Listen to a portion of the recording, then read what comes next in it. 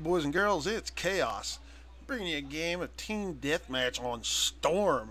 And I know, before you criticize my ass in the comments, I know I said I'd never play Team Deathmatch again, but there's a very special guest in this game, and this is the first chance I've got to capture some gameplay with this gentleman in the game, and that is Mr. Irish Ultra.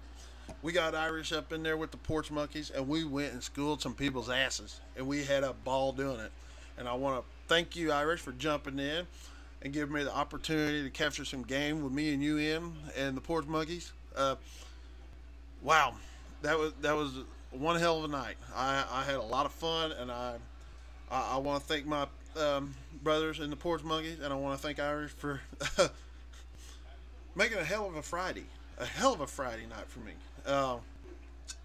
But boys and girls, if you don't know who Irish Ultra is, shame on your asses. Go click the description bar. His link is in there to his channel. I believe both of his channels are in there. IFINALBOSS and DUTCHYisIRISH. Go over there. Go to his channel. Give that man a click on the subscribe button. And watch this man's videos. This man does some hellacious good stuff. He's just an all-around good guy. He's a real good guy. So, there you go, Irish. There's your shout-out, brother. I know you don't need it. But I just finally got an opportunity, so I threw it out here. But anyway, guys, enough about that. I don't want people to start getting the wrong idea. But anyway, guys and girl, this has been a really good. This last week was a really good week. We got a reveal of the multiplayer of Black Ops, and all I can say is holy shit. This game looks like it is going to be badass. I just pray to God Treyarch does not incorporate some of the freaking stupid shit they had that Infinity Ward had in this game into that game. I mean, they're starting off a little bit with the RC car. I don't know what the fuck that thing's supposed to be, but I don't know if it's supposed to be kind of like the new UAV. I mean, I know in the trailer they show the sumbitch driving across a map and blowing up next to guys, but I've also heard by doing a little research on the internet, they're talking about that thing will be able to drive around and like pick up where other players are and stuff. I don't know if this is like the new UAV or what, but if that's what they're going for, just hack that stupid thing off and put UAVs back in the damn game. I mean, I know from my military experience, I've actually had a little hands-on time with some of these little drive around, you know, peek around corner little robot things. You know, I've had a little hands-on time, seen them used. Yeah, they're pretty cool, but that's in today's military, not back then. So these things weren't even in experimental back then. I can tell you that right now. And I don't know what it's supposed to be, but and you know, if they leave it in, so be it. Who cares? I hope they do something with it. Other than just drive up two guys and blow their ass off. I don't really want to be sitting in a corner for 5 minutes driving this sumbitch around the map trying to find somebody to blow up. I'm not. That's kind of stupid.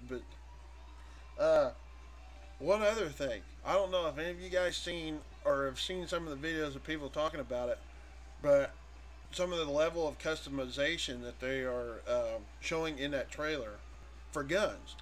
I noticed on the first bit. Of course, the smiley face red dot. That was freaking funny as hell when I seen that. But if you look at the first clip, at the first little bit of that trailer, you'll notice on the cocking mechanism of that gun, when the guy shoots the guy with that heat camera, there's a gamer tag or a clan tag, not gamer tag, clan tag, etched into the cocking mechanism on that gun. And that I thought was pretty cool. I also like the banding wrapped around the guns. I don't know if that's a new level of the camo or like customization for your gun, but that is actually pretty with today's standards. You know, I being an ex Ranger sniper, you know, of course we got to customize our guns, paint them the way we wanted to. And I think it looks a lot better than, you know, you got the baby shit fall camo, or the, you know, the fluorescent um, red camo and shit. You know, you're not gonna do that. You know, I think they're trying to bring a little more into perspective with what military standard is, but of course it's not going to be realistic. I mean, that's just not going to happen. It's not going to happen. It's a video game. But it looked pretty badass. And, you know, I myself was one that kind of thought, well, you know, it's the next Call of Duty series coming out. It's following behind this epic failure. But at least one thing I have heard, and I've read it in several other places, that they are talking about dedicated servers for the console. And there's a lot of people out there saying, oh, they can't fucking do that. They can't fucking do that. There's a lot of games out there with dedicated servers. Microsoft can't have their hands in every damn thing. I know that, you know, all these companies have to answer to them, but, you know, if the developer wants to, you know, spend the extra funds to put in the service to take care of their game, you know, Microsoft ain't gonna bitch. That's less strain on Xbox Live. That's less strain on all their facilities. So if they do, that'll be awesome. We won't have any more of these little punk fag kids running around. And yeah, I said that. If it hurts, if it offends anybody, tough fucking shit. But we won't have all these little kids running around with all these modded shit.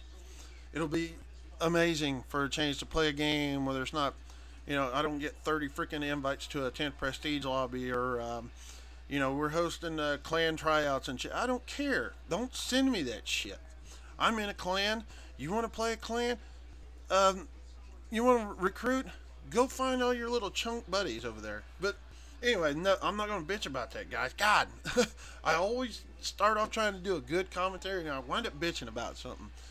And it's pointless because, as we all know, Microsoft ain't going to do a goddamn thing about it. They're too involved with now trying to launch, trying to get in production the next Halo game made by Microsoft. Which, if it ain't done by Bungie, they ain't gonna sell it. But anyway, guys and girls, this game is almost over here, and it's getting really late, and I'm gonna take my ass to bed here pretty quick. So I hope you guys enjoyed this game. Thanks again, Irish, for coming and gaming with us. And everybody, this is Chaos, and I'm out. And as always, happy gaming.